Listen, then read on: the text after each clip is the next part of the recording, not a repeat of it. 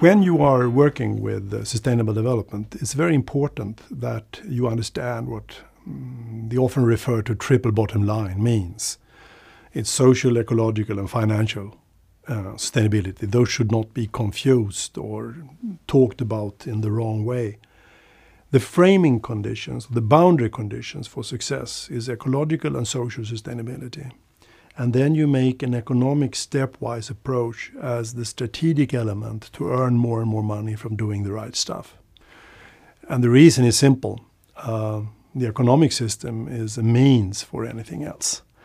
And it should be dealt with as a means for arriving at a goal, which could be social and ecological sustainability.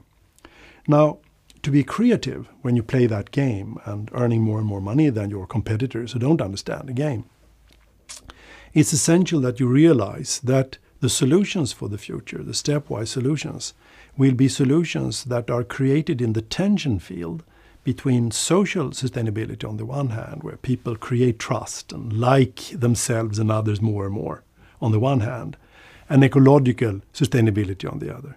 So sustainability means a situation where we are socially sustainable within ecological constraints.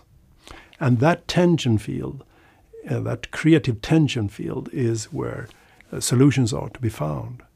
So the question is, how do I define or design a product or a service for people that will help people in the world, not the least in the future when constraints from unsustainability will be even worse? How do I design that such that people will like it and it will reduce the burden on natural systems and be a nice platform for future investments throughout my value chain in that same direction?